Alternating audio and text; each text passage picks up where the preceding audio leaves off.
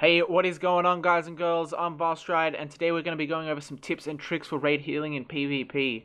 This is the second part to our two-part healing guide. In part 1, Inari has covered all the information regarding setting your healer up, including your gear, CP, bar setup, and abilities, as well as some other good insights. You can find the link for that one down below, and I definitely recommend checking it out first if you haven't done so already. In this part of the guide, however, we're going to be focusing more on gameplay and some of the skills you will need to hone in order to be a successful healer in PvP. So, before we get too in depth, first we're going to expand on some of the points raised in part 1 of this guide. Inari pointed out that there's a vital difference between reactive healing and preventative healing. So to put that simply, big burst heals versus constant smaller heals that top your group off.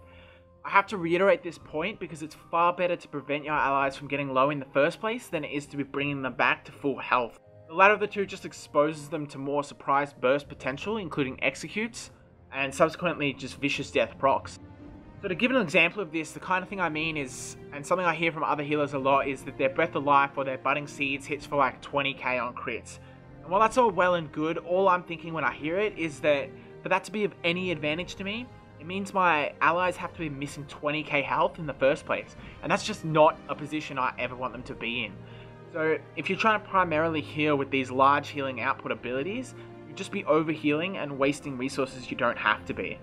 Secondly, regarding the gear setups, when assigning the sets mentioned by Inari to your group, you want to be thinking about prioritizing certain sets to healers versus other support roles. So what I mean by this is, say, ensuring where you can that your healers get to use the back bar sets, such as Spell Power Cure or Transmutation, so that they can also run a monster set like Earth Gore, versus say having your support builds running it, because your healers will have all the relevant CP, passives, and traits to benefit most from the set. At the same time, you also want to be considering the 2 to 4 piece passives. So perhaps rather than having a healer run a set like Sanctuary, which has this tick of healing received in it, which we don't really need, you have another support role use that. So a healer can wear something like SPC, which has fantastic 2, 3, 4 piece bonuses that will affect our healing output a lot more.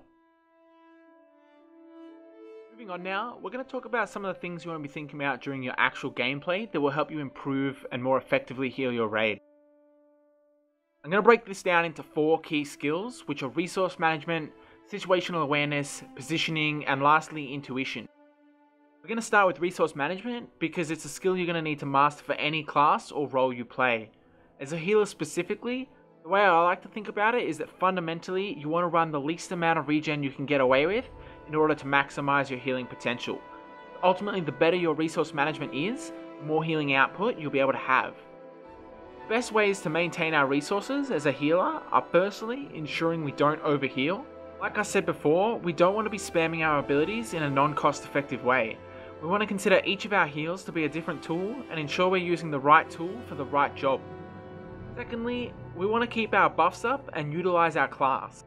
On Templar, for example, we want to make sure we have high uptime on abilities like Rune Focus, as well as using our other abilities like Repentance to our advantage. For example, with this skill specifically, something I like to do a lot is roll dodge my way through piles of bodies, when I know I'm about to hit a huge repent and fill the stamina bar all the way back up.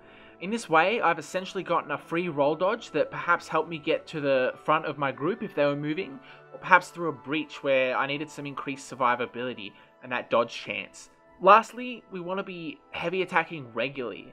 We don't want to get carried away with this, but typically we're in heavy armor, so the magicka return from heavy attacks will help us sustain a lot. Equally, we don't want to compromise our healing output for the sake of this alone.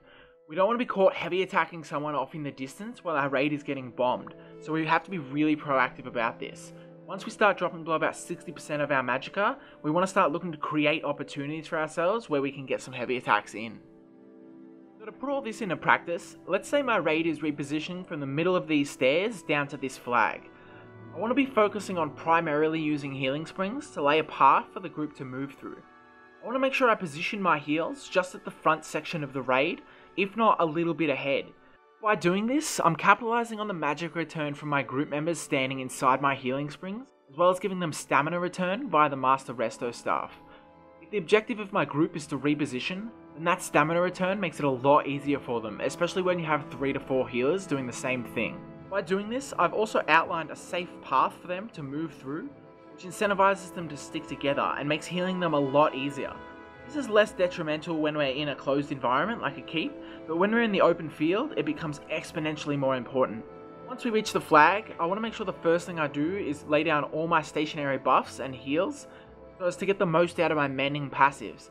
Then I want to go back to laying down sets of healing springs on their stationary location. While doing this, I want to make sure I'm keeping uptime on all my other heal over times like mutagen or preferably rapid regen, as well as maintaining my own buffs like rune focus. The only time during this situation where I want to be using Breath of Life is if at some point during the move my allies got stuck at the back and are taking a lot of single target damage, in which case I want to turn around and give them a big burst heal just until they're safe back in the healing springs range again. So like I said before, each heal is a different tool. Healing springs is best used for creating a path of movement for my group to move from one position to another, while Breath of Life is a better burst heal for when my group members are taking a lot of single target focus. And then lastly, we have a heal like our healing ultimate, which should be saved for when we foresee huge amounts of incoming damage onto our raid. Bringing me to my next point, which is situational awareness. As a healer, this is one of the most make or break aspects of your gameplay, and you're going to need to get it right. As well as following the calls your leader is making, you're also going to have to constantly track what is happening around you. And like we said before, as a rule of thumb, you want to be doing preventative healing, not reactive healing. So we need to be able to see damage or the potential for damage happening before it does. To help with this, I often find a useful trick is to pretend my raid is the enemy raid. And whatever it is we may be doing, I'm saying to myself, would now be a good time to hit them? Are they vulnerable at the moment? Are they too tightly stacked, etc.? This will allow you to better predict the movements of your enemies and make sure you're able to react before it's too late. It will allow you the extra time to properly position yourself for the enemy bomb, as well as ensure you're healing your allies at the moment they start taking damage.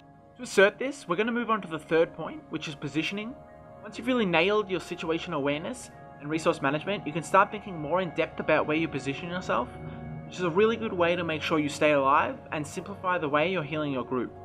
Positioning is not only relative to your personal placement in relation to your group, but also where you're placing your heals for them, and it's important to know how to change this up based on the situation. The best way for us to discuss this is to talk through some potential scenarios you might find yourself in, and we can discuss the different strategies you might want to implement in each one. We'll also have some gameplay in the background to showcase what we're talking about. So we already talked about repositioning earlier and discussed moving from the stairs to the flag. Group gameplay is for the most part about movement, so this is the kind of healing you're going to be doing most of the time. Something I do want to add regarding repositioning, a mistake I see a lot of healers make is casting their healing ultimates at dangerous times while the group is mobile. Don't forget that you're going to be stationary while you cast this, so if the group is on the move, you want to make sure you're at least well ahead of the group before you cast this. And if the group catches up to you, make sure you cancel the remainder of its duration and continue moving with them. Secondly, I want to talk about what I like to call cover heals, which is when you take the initiative to get ahead of your group if they're going to have to move through a high risk position. So one example of this that happens a lot is that you might be contesting a resource flag and you have to reposition into the tower to get some line of sight, meaning your whole raid needs to move through a choke and get through that tiny little doorway, in which case it can be a very dangerous situation and a lot of high pressure. And if there's other organized groups around, it's going to be really intense and difficult. So in this situation, what it can be good to do is to go into the tower a couple of seconds ahead of the call so that you can cast your healing ult as the raid comes running through. The way I like to think about this is as a member of a SWAT team, and that you're ushering your group members through while you're giving them a covering fire, you're ushering them through you. The next example I want to discuss is when your group might be stationary for an extended period of time. This might be to contest an objective or a critical area of terrain that you need to keep, or perhaps a siege line or something, where it's going to be long periods of extended pressure on you. This situation can be very high risk. It's also going to be the time when your resource pools take the most pressure. So some things that are going to be most important in this situation are ensuring you keep good uptime on your buffs. You want to make sure you have good ground AoE cleanse and rune focus down at all times, ensuring that you get that minor mending buff from the Sacred Ground passive. You also want to make sure you minimize your potential risk by positioning yourself not directly in the middle of the raid, but preferably off to a side, ideally with some LOS to use or easily access if you have to, if you start taking a lot of single target. The reason you want to do this is because the bulk of your raid is always going to be the focus target for your enemy groups, and you want to be able to make sure if your group gets pushed and negated, you can still cast your healing ultimate and Breath of Life into the group. In purposely placing yourself outside of the group, you also want to make sure that you are considering your own safety and not taking too much single target focus. You also want to have time to be prepared for the group to move, because if they move in the direction furthest away from you relative to them, and you haven't given yourself enough time to keep up, then you're going to find yourself at the back of a moving raid, which is a huge don't do it for healers. Lastly, I want to cover kiting and spreading out from enemy bombs. The way you do this will vary depending on how your group or your raid likes to engage enemy organized groups.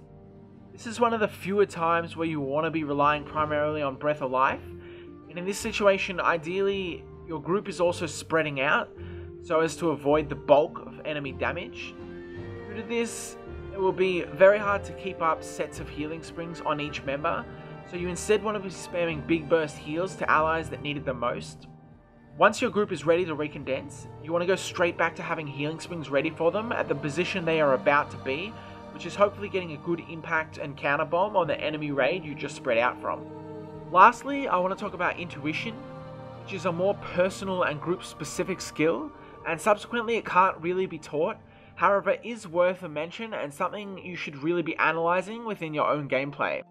What I mean by intuition is your ability to read the situation instinctively and react preemptively. We talked already about situational awareness, which related more to your opponents. However, intuition will relate more to your own group and its leader. You need to be able to make predictions about the movement of your own group before the call for such movement is made. Typically, healers are very slow classes. You are not fast, so movement is not forgiving. Not only are you going to need to be able to know when your group is going to start moving to get to cover or LOS, you're going to need to be able to predict where your leader will go. You will over time need to familiarize yourself with the patterns of your group leader and the decisions they like to make so that you can best predict where you're going to be in the next few seconds. This forward thinking will improve your ability to keep up with your group and make it easier for your leader to manage their decisions, because they will not have to doubt that their members will fall behind. Even once you perfect this, 1 in 20 times you'll still make the wrong prediction, go the wrong way, or engage something too early only to have the lead change their mind. But it's well worth the 19 times you got it right prior. With the right communication to your group, even when you make that wrong decision, it can be easily remedied. I think that about sums it up. So whether or not you're completely new to PvP healing or you're a seasoned veteran, I still hope there's something you found beneficial. If there are any further questions, please leave them in the comments section below. And if you did find this helpful, please smash that like button and subscribe. Take care and peace.